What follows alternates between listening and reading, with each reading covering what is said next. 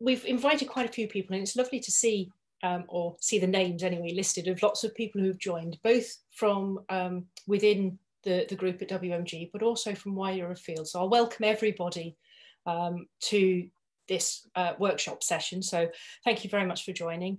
And I don't think we need to worry too much about an introduction, apart from to say that Harry is, in my opinion, one of the biggest experts in steel, and across such a wide range that it's a huge benefit for all of us to hear some thoughts. And I'm particularly looking forward to the topic because it's not one I've ever heard you speak on before, Harry. So I think it'll be very interesting. So without any more ado, please, Harry, we'll pass over to you.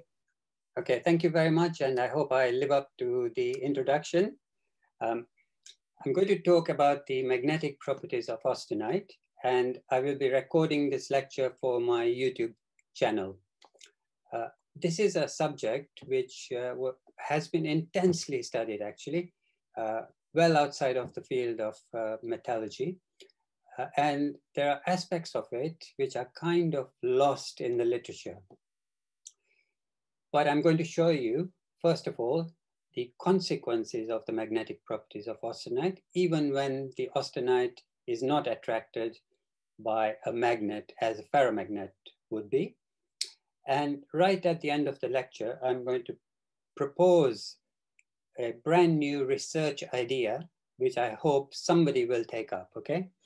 So, magnetic properties of austenite. The first thing you notice when you do a dilatometric experiment, this is a standard experiment where we heat up a sample which might contain ferrite and cementite, and you get a contraction when austenite forms, and then you take it up to the austenitizing temperature, you cool it, and depending on the rate, eventually you get phase transformation occurring back to ferrite with an expansion over here. And there are two things to notice on this graph, which you must all have seen.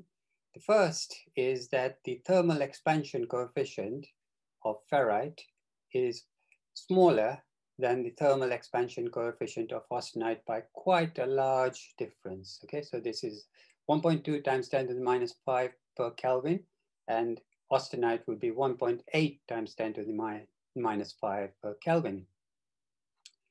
And of course, because of this difference in the expansion coefficient, the volume change accompanying the phase transformation will be different at high temperatures and at low temperatures.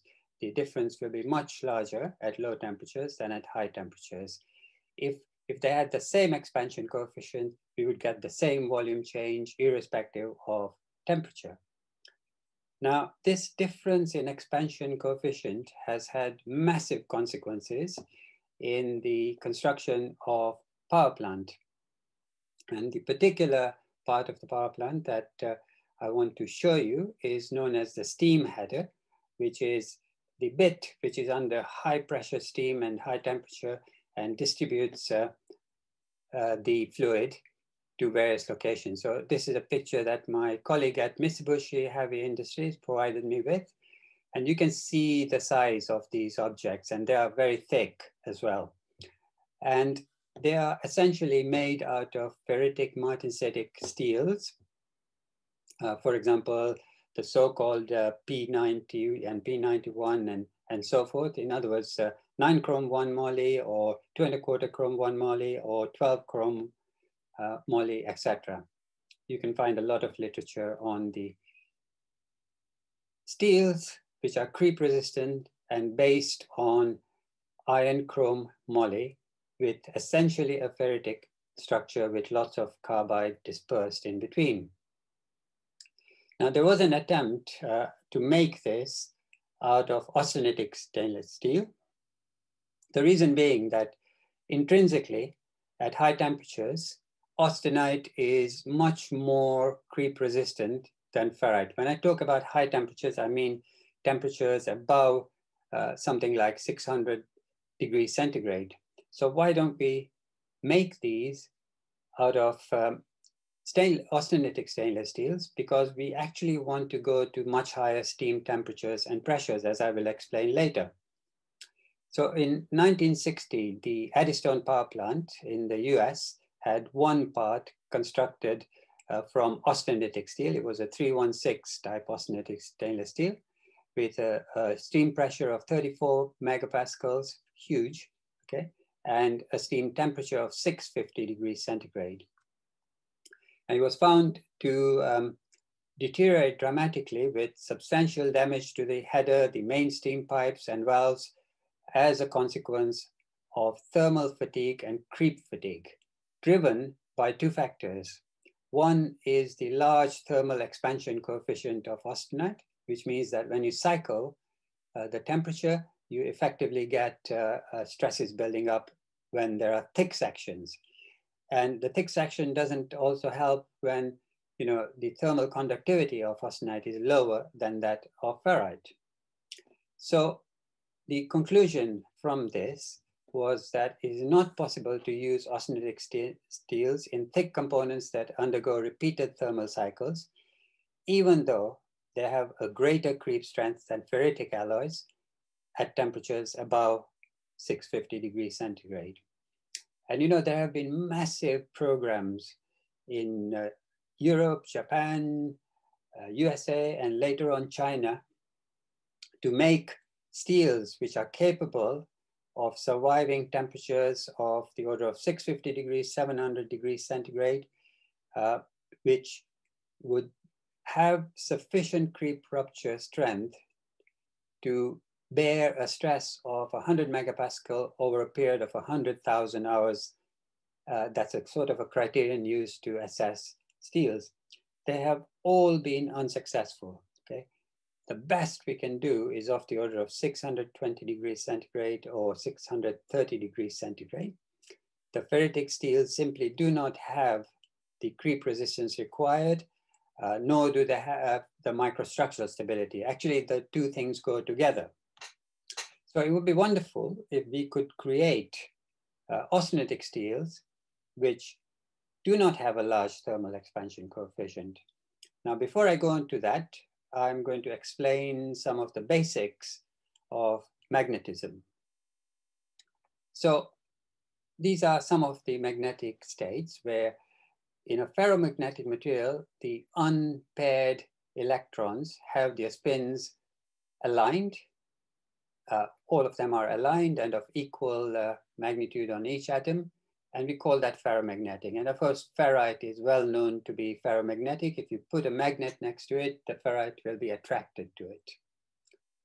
You also have antiferromagnetic, where the unpaired spins are pointing, magnetic spins are pointing in different directions.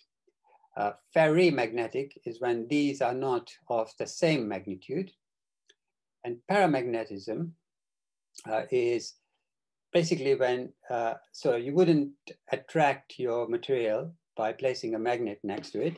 And paramagnetism is a kind of an induced magnetism. So if you apply a field to your material, then the spins which are along the field will decrease in energy, and the spins which are opposing it will increase in energy. And in an attempt to obtain the same Fermi potential, you'll be left with some unspin paired electrons, even though in the material without the field, there were no unspin paired electrons. Okay? So it's a relatively weak effect, and it's made weaker by another effect known as diamagnetism, which exists in all materials. That means if you place a magnetic field next to the material, then the electrons in the material effectively go into a spiral motion, exactly like in a transmission electron microscope. The electrons are not moving in straight lines down the column. They are influenced by the magnetic fields and are spiraling down the columns. So that is the reason why the electron diffraction pattern is actually rotated with respect to the image, because the lenses that are used to project the electron diffraction pattern onto your screen have different settings from when you want to project the image onto the screen. So you're cutting off the spiral at different locations, and therefore the pattern will be rotated relative to your image. And modern microscopes, the very modern microscopes, would correct for that rotation, so you don't need to worry about it. But when I did my PhD, we had calibrations on how the electron diffraction pattern was rotated relative to the image.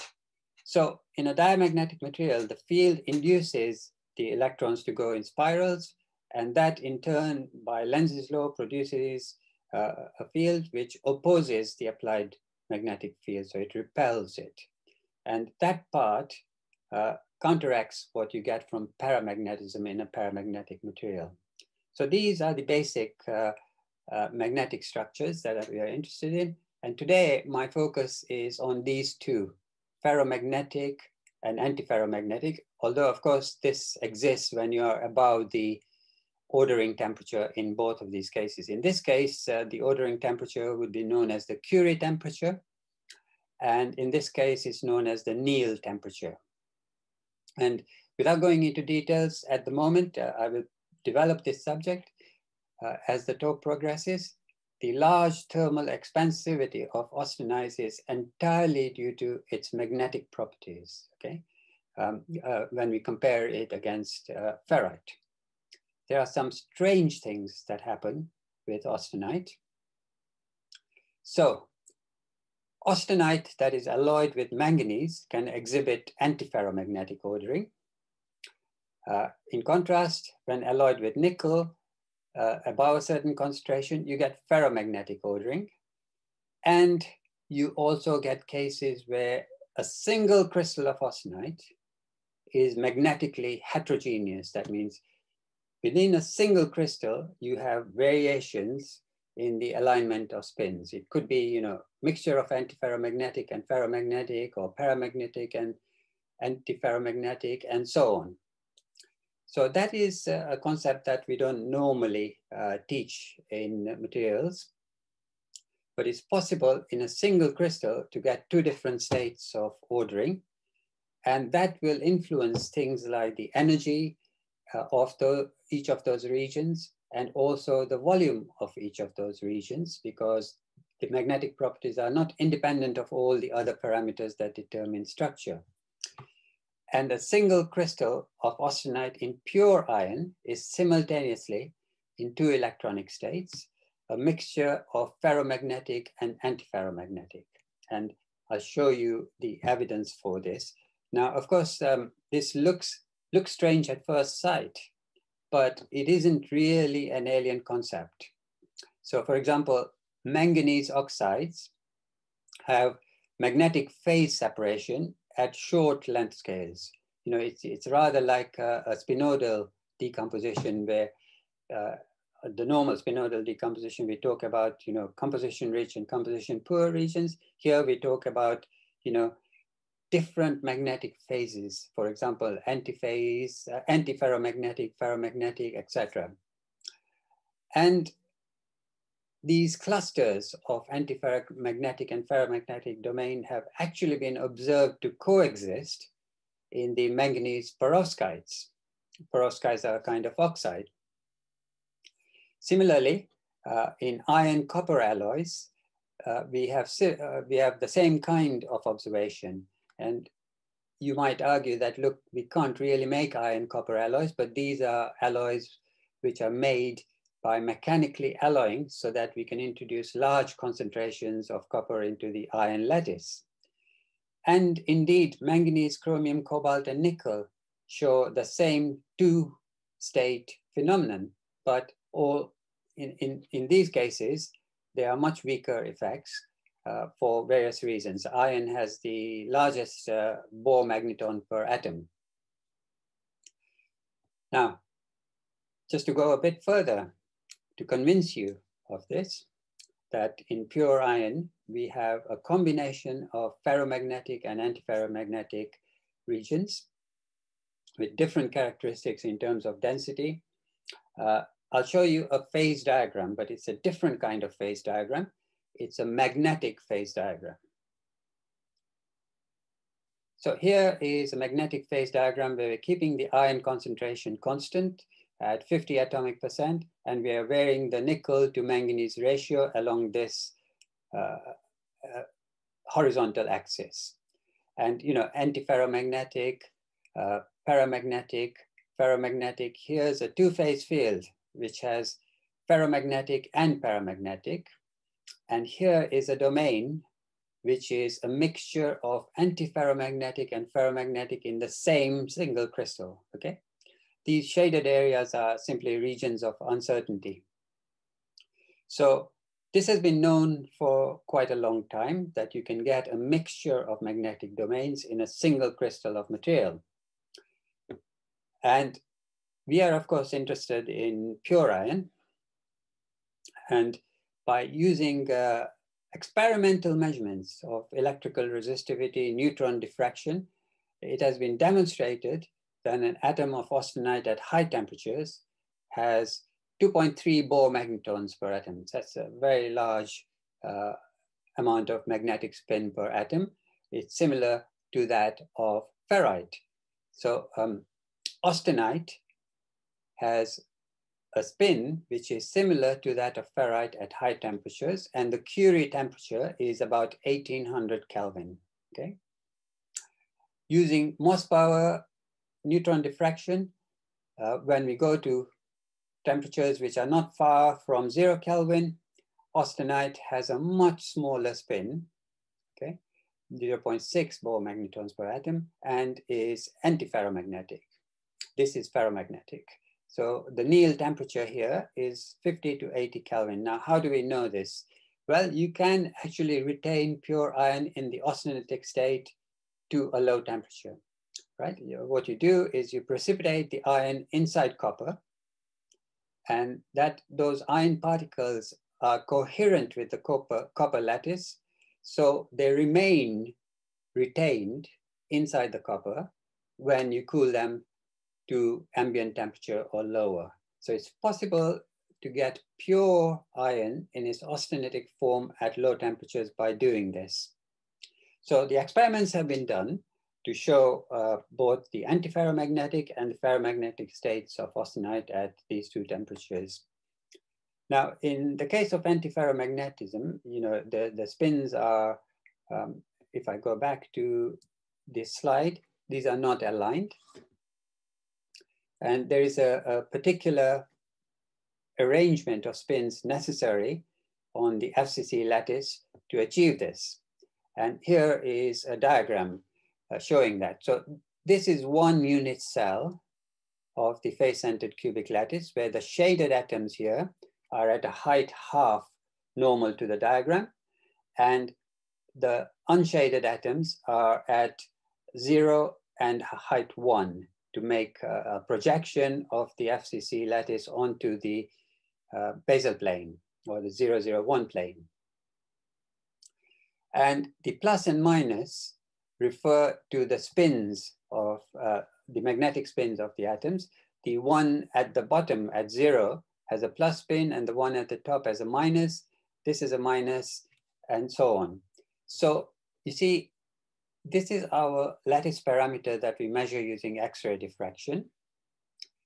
But it no longer is the case that this is equivalent to this or this, right? So these cannot be regarded as lattice points if you take account of the magnetic characteristics. The magnetic lattice parameter is this, because now the environment of this atom is the same as the environment here and here. So the magnetic lattice parameter is double that of the structural lattice parameter. And in neutron diffraction, the scattering power is not related so much to the atomic number as it is in X-ray diffraction, but the interaction of uncharged particles with nuclei. And you're able to pick up the magnetic cell parameter using neutron diffraction and show that it is double the size of the structural lattice parameter. Okay, so that is an accumulation of experimental evidence for the two states. Now, there was amazing work done by Weiss and his co-workers, Tower and others, And, you know, Weiss was at the Materials Research Laboratory in Watertown in the US. It was a government facility. But he did come down to the Cavendish in the mid-1950s, presumably on sabbatical. Did amazing work on this two-state model of austenite, where both of these states coexist, okay? And the ground state, because, you know, at very low temperatures, we get antiferromagnetic austenite. The ground state is, we call gamma naught, and has a high density. And the thermally excited state, gamma 1, is ferromagnetic with a low density. And he developed the theory to treat this. Now, in order to get from this state to this state is not difficult. It only requires a shift of an electron from one half of the d band to the other half to convert from the antiferromagnetic to ferromagnetic. And the theory that was presented by Kaufman, Clarty, and Weiss on this included a huge number of thermodynamic measurements as well, is that, look, we've got these two states, the ground state here, which is antiferromagnetic, and this is the thermally excited stage, which is ferromagnetic. And there's a difference in energy, which is E1. And using a standard theory of the distribution of atoms between these two states, G is simply the degeneracy of the state. That means the number of states we have at this energy level. Okay, and it can be different from the ground state. But in this case, you know, you can have as many states here and here. But if these are electrons, you can only have 2 here and 2 here. That's diverting a bit, all right? So using an equation like this, where this is the number of atoms in the ground state over the total number, is given by the degeneracy here over the partition function. This is called the partition function because it's basically describing the distribution of atoms between the two different states. You can calculate the number of atoms in each of these states as a function of temperature, which is extremely useful. Okay, so this is called the Weiss two-state model, and it was nicely applied to pure iron by Kaufman, Clarty, and Weiss. This energy difference is really important, and I'll come back to that later in the lecture. But the consequence of this is as follows, right? So if you plot the molar volume, in other words, you know, molar volume high, density low, versus temperature, then these two states have different volumes. The low density, high volume, the low volume, high density state is here, and the high volume, low density state is here, which is the ferromagnetic state and the antiferromagnetic state. And what's happening as you raise the temperature is not simply thermal expansion that you get because the interatomic potential is not a parabola, but it's anharmonic. So as atoms get thermally excited, you're not getting, you get an increase in separation between the atoms. It's not simply thermal expansion, but you're actually changing the proportion of the two states. And as a consequence, the mean thermal expansion that you pick up is this, which is larger than that of ferrite. But if we did not have these magnetic properties, then both ferrite and austenite would have the same thermal expansion coefficient. And notice also that the difference between ferrite and austenite is diminishing with temperature, as we had in our dilatometric curve. So we now have a fundamental explanation for why the expansion coefficient of austenite is greater, very much greater than that of ferrite. It's because we don't simply have thermal expansion due to the anharmonic potential between atoms, but we also have a change in the relative proportions of the high volume and low volume austenites. Now, I've shown you already the experimental evidence, and the experimental evidence can be of different kinds. For example, you can do first principles calculations. They are basically don't require any inputs other than you use your electron functions to calculate the lowest energy states and so forth. And thin film experiments. Okay, so this is a set of first principles calculations. With first principle calculations, you have no limitations. You can do really odd things like put iron into its diamond structure, which doesn't exist, and work out its energy and its lattice parameter. Okay, this is just the volume which is related to the lattice parameter. You could make it into a primitive hexagonal or whatever structure that you like and do these calculations of cohesive energy. And this is the base-centered cubic lattice. Now, these calculations confirm that we have these magnetic states in austenite. But the Weiss zone, the Weiss model, I think, is much better because these calculations based on first principles often neglect parameters such as paramagnetism. They treat the austenite instead as non-magnetic, which doesn't exist, okay? Or they are limited to low temperatures like 0 Kelvin and 0 pressure and so on. But nevertheless, okay, where it is not possible to do experiments, first principles calculations really do a good job, okay? A good job in the sense that they give us a clue and they have confirmed the existence of these states.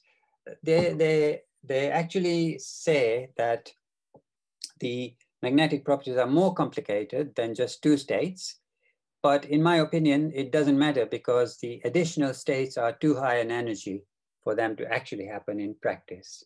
So I'm going to stick to the Weiss model for this. Now, thin film experiments are interesting because when you deposit pure iron onto a substrate, the lattice parameter of the substrate is important. So if it deposits epitaxially, that means in perfect matching, then the lattice parameter of the thin film of iron is determined by that of the substrate, whether it's copper, palladium, silver, whatever. So if you deposit a film of iron which is on a substrate which has a larger lattice parameter than austenite, then you will end up with an antiferromagnetic thin film. If you deposit it onto a substrate which has a smaller lattice parameter, then you will end up with ferromagnetic austenite. And there are two kinds of ions which have been studied extensively. One is trigonal ion, and the second is tetragonal ion. So just to explain to you what I'm trying to explain, the black is the FCC unit cell, okay, of austenite. But inside that, I can identify a primitive unit cell of austenite, which is trigonal.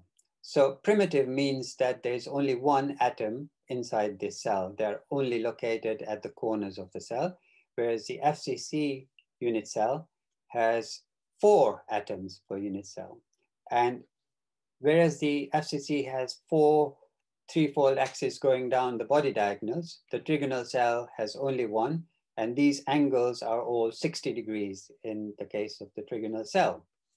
Now, the reason why I'm showing you this is that that trigonal cell basically consists of 2 layers of the close-packed 1-1-1 plane, okay? So here I've outlined in blue the 1-1-1 plane, and it takes half the atoms of the trigonal cell, and then another parallel plane takes the other half of the atoms of the trigonal cell. So if I deposit iron onto a 1-1-1 plane of a substrate, then I expect to see trigonal iron, because there will be a corresponding distortion normal to the thin film, which determines the actual structure. And you can do the same for ferrite. Ferrite also has a primitive cell which is trigonal, but the angles are now 109 degrees. And basically this cell here, the trigonal cell, has these 110 planes, which look like the 111 planes of austenite, but the angles are, this is not a perfect hexagon. Okay, so we can then do first principles calculations and measurements on thin films.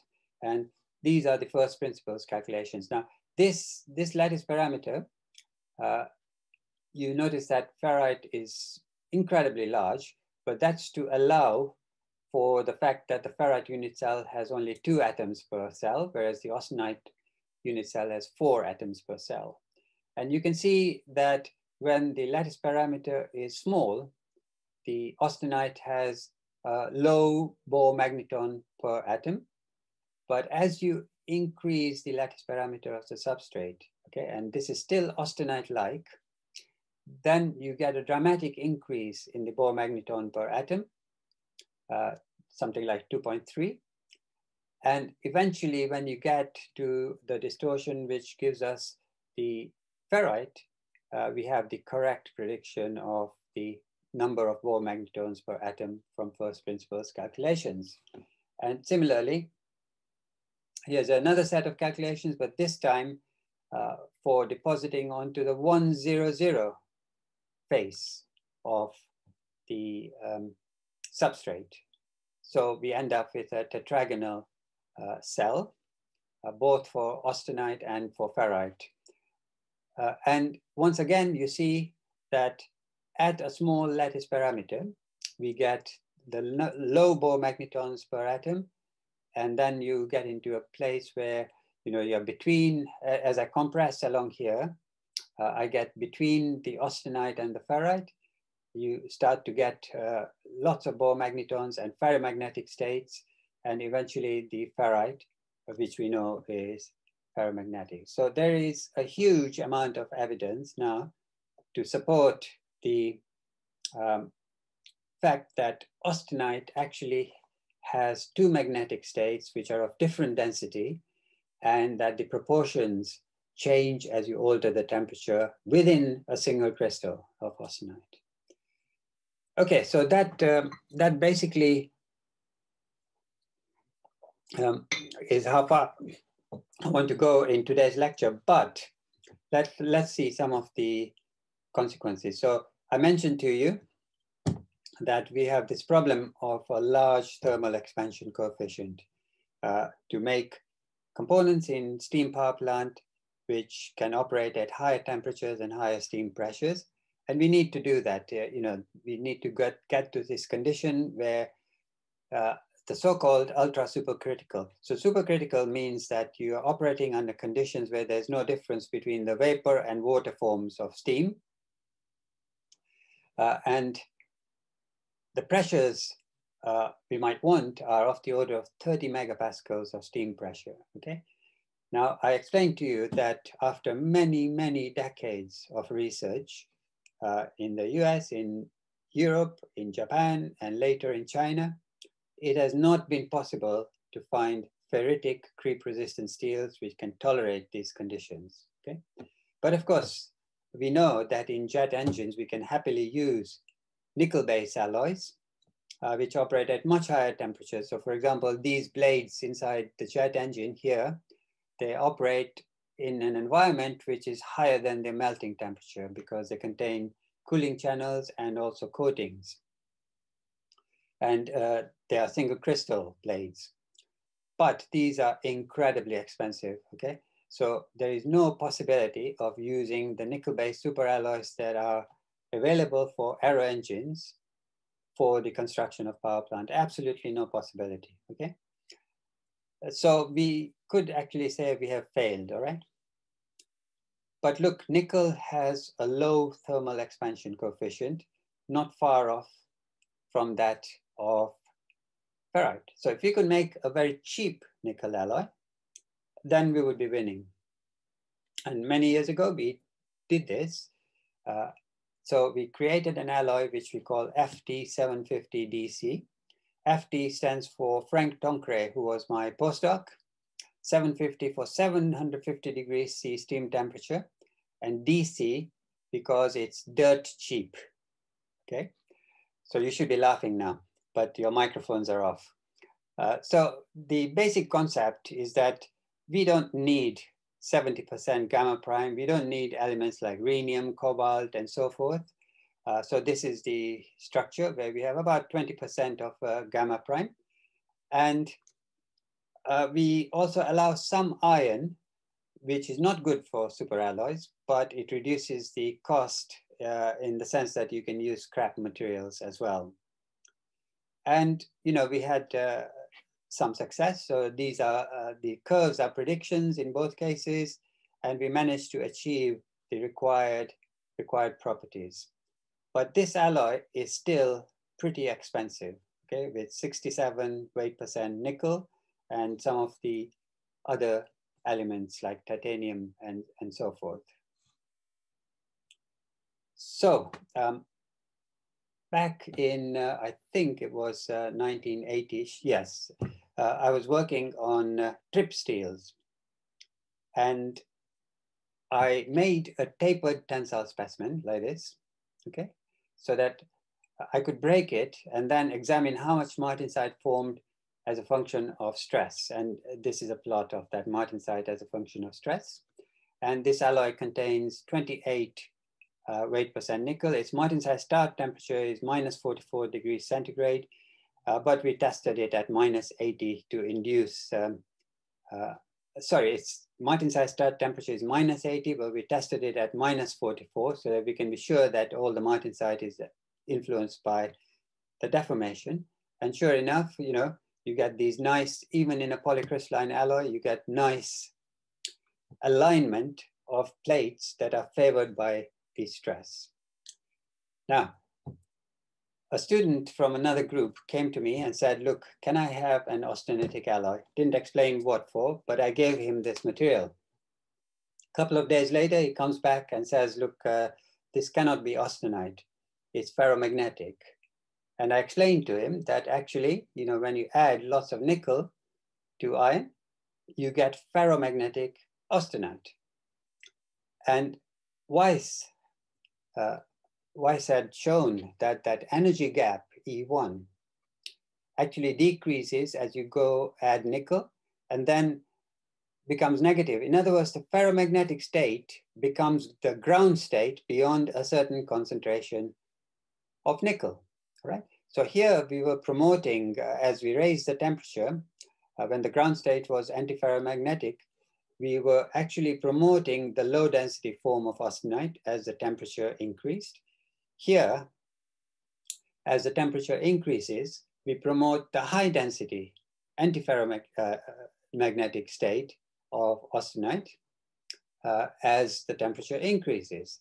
So nickel addition makes low density ferromagnetic gamma 1 the ground state, and an increase in temperature promotes the high density state. And this effect of promoting the high density state can cancel out the thermal expansion. So if you look at these two curves, this is when the antiferromagnetic state is the ground state, and this is when the ferromagnetic state is ground state. So you almost kill the thermal expansion. And of course, this is known as the Invar effect, where you can actually get a 0 expansion coefficient. So it is possible to get austenite with a 0 thermal expansion coefficient. And I mentioned to you that we had 67% nickel in the nickel alloy that we designed. Could it be possible that we can reduce the nickel concentration dramatically and make it into an austenitic steel, which is creep resistant? I'll come back to this. I claim that there is no existing creep resistant austenitic stainless steel or austenitic steel, which has sufficient nickel to make this thermal expansion coefficient negligible. Now, there are other consequences. So this is the heat capacity of ferrite. And of course, there's a massive peak at the Curie temperature. And the dashed curve here shows what the heat capacity would be if you did not have ferromagnetism. And this is by Kaufman, Clouty, and Weiss, okay? Actual measurements and then deductions. So the magnetic entropy due to this disordering is massive and scales with temperature. And similarly in austenite, this is without the magnetic effect, and this is including the magnetic effect. So there is also a magnetic entropy when you get this disordering. What happens is, of course, we have ferrite as the stable phase at low temperatures, then we get austenite. But as the temperature continues to increase, this magnetic entropy term exceeds the magnetic entropy due to the austenite, and we revert back to ferrite. So iron is a most unusual material where we start off with ferrite, we go to austenite and then revert back to ferrite, simply because of this magnetic entropy term. And once again, if you look at first principles calculations, if you ignore magnetism, then hexagonal form of iron would be the most stable at ambient temperatures, right? Or 0 Kelvin. And indeed, if you look at the periodic table, iron, ruthenium, osmium, and hafnium, these are all iron analogues in the sense that their outer electron structures are very similar, but ruthenium, osmium, and we don't know the structure of hafnium because not enough can be made, but ruthenium and osmium are hexagonal close packed, right? So just imagine, right, if we did not have ferromagnetism, we would not have ferrite, okay? And one day I would like to give a talk about a world without ferrite. What would that look like, okay? Because we use approximately 1.8 billion tons of it every year. So the research idea that I want somebody to take up, okay, is to make a creep-resistant austenitic steel, which has sufficient nickel. So to make it creep-resistant is easy because the lattice itself is creep-resistant, but you also can add particles to it, like gamma prime particles and the ordered particles to make it creep-resistant. But to achieve at the same time a low thermal expansion coefficient at a much reduced nickel concentration than the sort of alloy I suggested earlier would be a major achievement. And I looked up today what's going on in the world of creep-resistant steels for supercritical, ultra supercritical power plant, and they're focusing on the nickel alloys, which are much more expensive than any of the steels.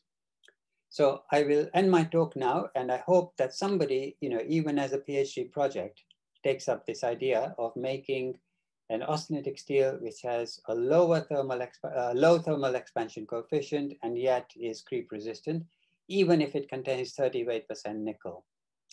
So we should not worry about 38% nickel because it's going to beat a material which is made from nickel. Okay, I'll end the lecture now. Given us a lot of food for thought, and I always like these discussion points that can start with a practical problem, but actually they go down into the understanding of the why. And for me, that's the nicest thing about what we do, is the fact that there's so much already known, but there are still so many areas where greater insight is needed that can make a difference.